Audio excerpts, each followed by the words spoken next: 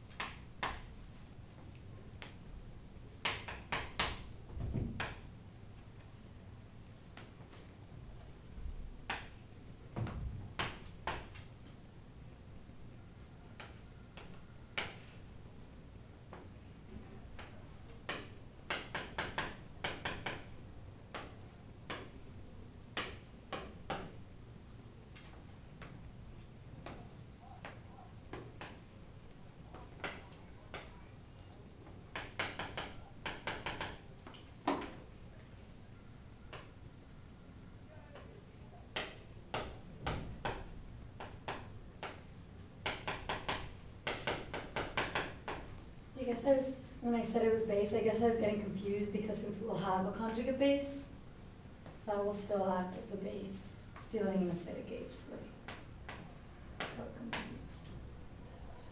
I'm sorry, what were you saying? Like, I was saying we'd seen it with the base, but it's like we do have a conjugate base later. So. Right, that's right, from the acid. Oh, looks like you worked out the whole mechanism, so that's fine. So you took the proton, whoops. I think you skipped a step where the OH left. All right, so then you had the OH leaving. Okay, good.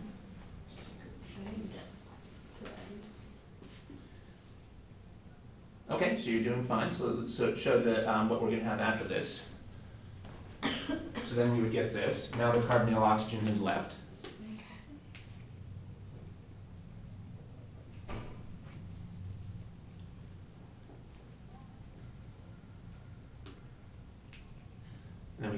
rest together. All right, now, at this point, the simplest thing would be to have the nitrogen attack a second time.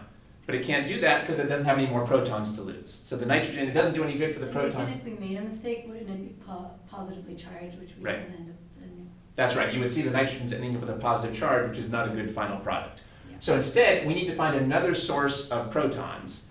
Well, this carbon has its hydrogens on it, so we're going to get, I'm sorry, I should have said we need another source of electrons to attack this positive charge. Well, we can take them out of this sigma bond to this hydrogen over here. We just have to memorize that this is the reaction we're going to be doing. I think this matches what you already did. But the hydrogen can't just float away if it loses these. Somebody has to take the hydrogen. We need some base to take it. Well, we can just use another molecule of these amines over here. We could use this, or I suppose we could use the water to take the proton too. Or can't we use the HSO4 minus? That seems the most logical. That would be even better. Yeah. Because I haven't used, let's see, from this step, I've got, from the first step, I got a sulfate ion. So yeah, the most logical thing is to use that to take this over here. But if we just gave you H+, then you would use like methyl. Like Yeah, then you could use another amine, or you could use the water leaving group. There's a bunch of plausible candidates to take this proton. And at this point in the course, I don't know how picky your instructor is. Some instructors don't even require people anymore to show the mechanisms for proton transfers, and some do. So you'll have to look at your instructor's answer keys for the sample exam. But the best thing is to be careful and actually show someone taking the proton here.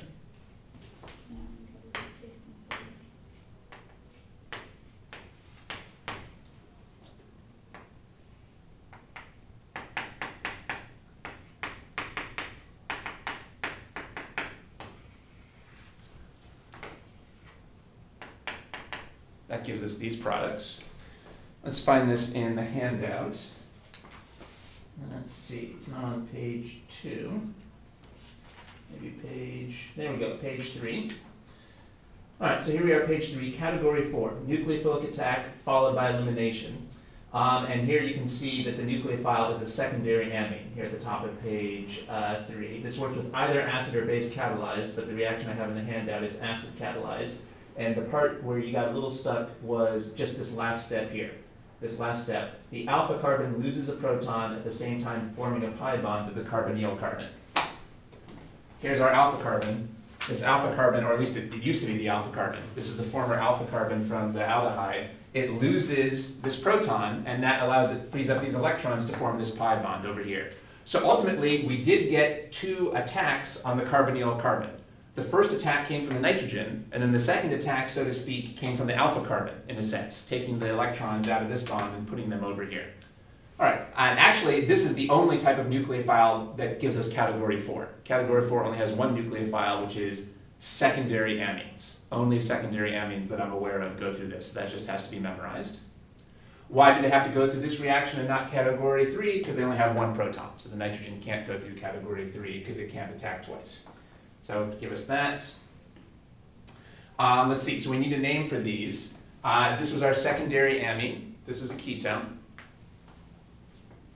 And we need a name for this compound as well.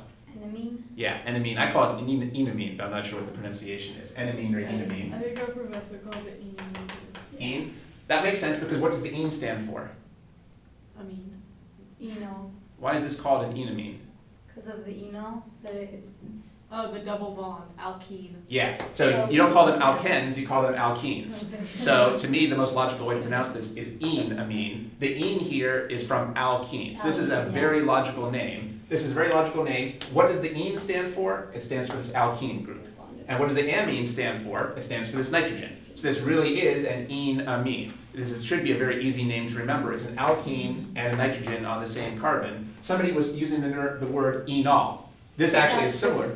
Oh, That's an methanol. alkene with an alcohol. Right. Enols are similar, but different. This would be an enol. And again, the ene stands for the alkene, and the ol stands for the alcohol. Well, this is a similar principle where we call this an enamine. So if you're doing a synthesis problem, how would you've really only learned one way to make enamines. How do we make enamines? With secondary amines. Yeah, secondary amine attacking an aldehyde or a ketone. Secondary amine attacking aldehyde or ketone is, I think, the only way you're going to learn to make these. These actually might be useful to you later on, because these can be used as carbon nucleophiles, although maybe we won't go over that right now. So it's important to know how to make enamines. All right, this can also be acid or base catalyzed, and again, I don't think you would be required to know the base catalyzed mechanism, so I didn't include that in the handout. If you, in the base catalyzed case, you would probably just go straight from the starting materials to the product, but it can be either acid or base catalyzed. Again, oftentimes people are sloppy, and instead of putting in the acid, they just say plus H+. You might see that.